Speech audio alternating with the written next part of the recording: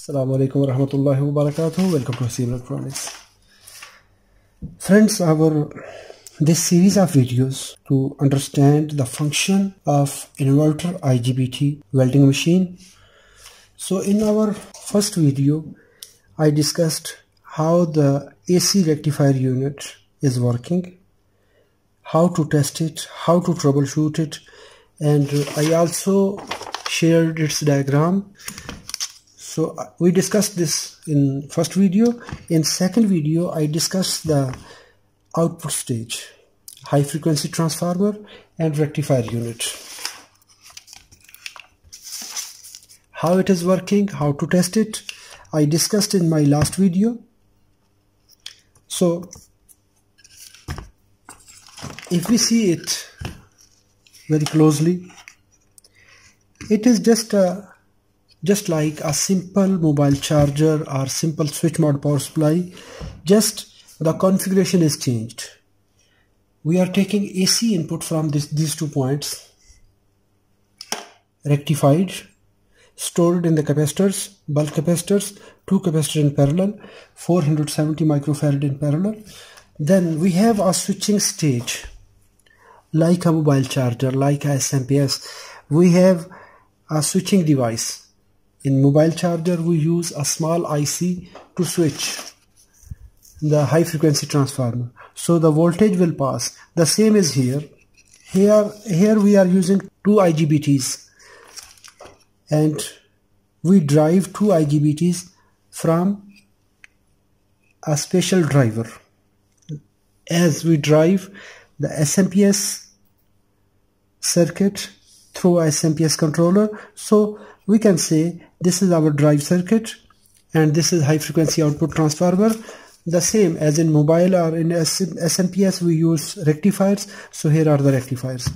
So in mobile circuit, we use output terminal to charge the mobile, and here the output terminal is used to weld something. So here the difference, the current, the voltage. So that is the reason the design and the size is slightly different, but the working phenomena is the same. So let's start. In our last video, I discussed the output stage, that we receive drive and transformer is center taped. Each section have set of diodes, rectifiers, and we take output. Here is a current sensor and other things. If you want to watch this complete video, you can follow the link. Now, how the drive circuit is working. First of all, we see the diagram. This is our power transformer. So power transformer, come back to this point. We have 2 IGBTs, collector, emitter, gate. Collector, emitter, gate. One IGBT's emitter is connected to negative terminal. The second is connected to positive terminal. Here is gate drive network. The second also have the same gate drive network, 1 capacitor, 470J. There is a signal transformer for isolation, and the second terminal is connected to 4 ceramic capacitors. They are both connected to positive and negative terminals of the main capacitor. When we receive drive pulse, this drive pulse will reach at secondaries. These secondaries are out of phase to each other. So every IGBT will work and second will stay silent. One will conduct, the second will in cutoff state. When this will conduct, the second will in cutoff state. Why? Because the signal polarity will change from the gate. When this IGBT will work, this positive voltage will switch from this point.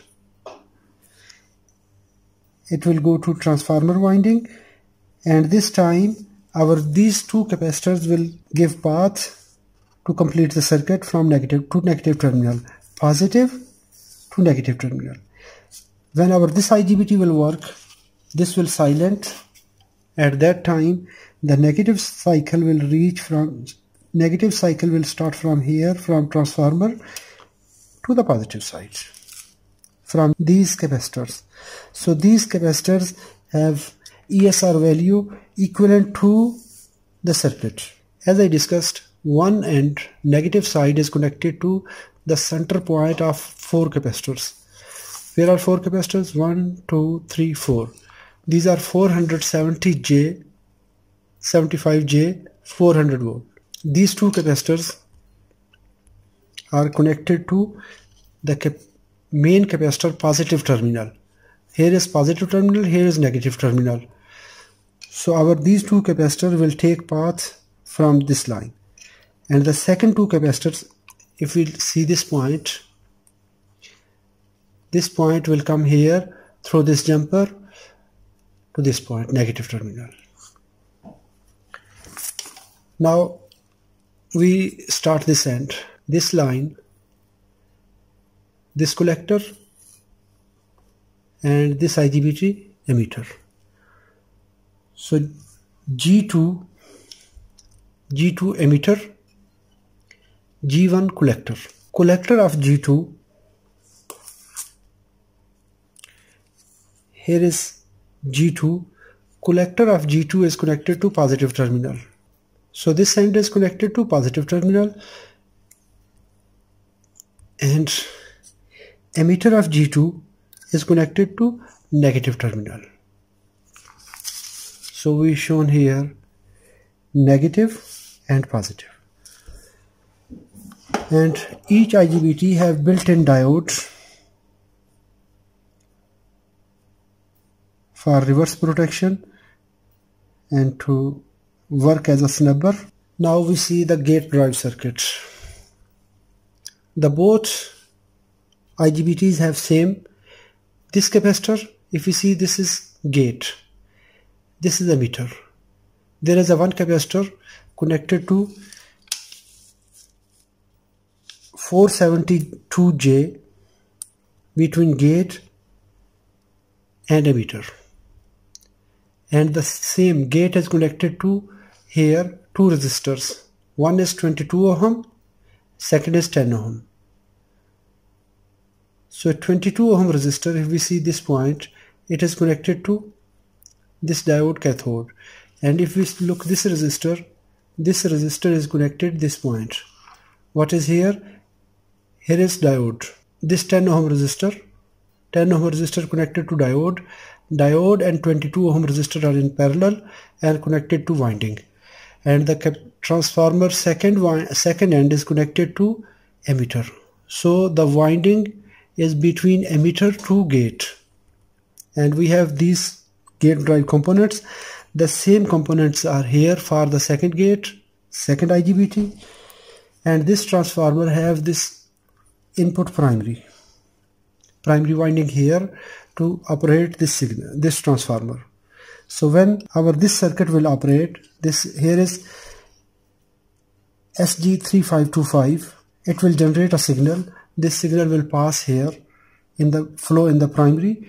So our secondaries will produce signal.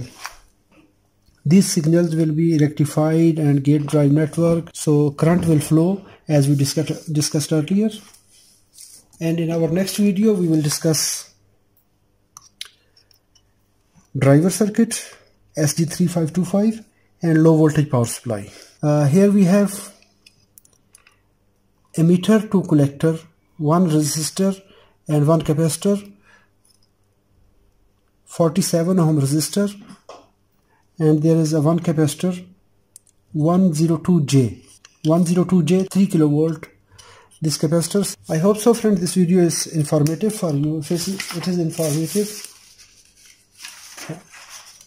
like, subscribe and share if you want.